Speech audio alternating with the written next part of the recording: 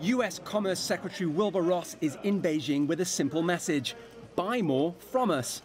His two-day visit with Chinese officials, who've also been jetting to and from Washington, is aimed at trying to reduce the US trade deficit. That means China selling far more to the US than it buys.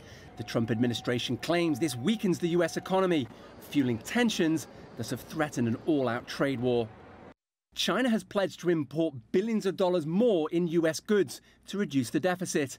Just this week, it announced that starting in July, it will cut tariffs by more than half on nearly 1,500 consumer goods to boost consumption of both domestic and imported products.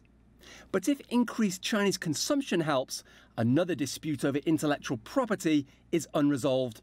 Trump is threatening additional financial penalties against Chinese tech firm CGTN over trade violations after banning US suppliers from trading with it, part of a wider grievance over the transfer of sensitive technology between the US and China.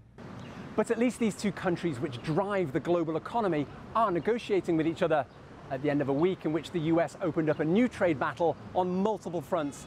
It's imposed hefty tariffs on metal imports from Canada, Mexico and Europe to protect jobs here in the US.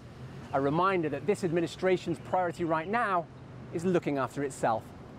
Owen, Fairclough, CGTN, Washington.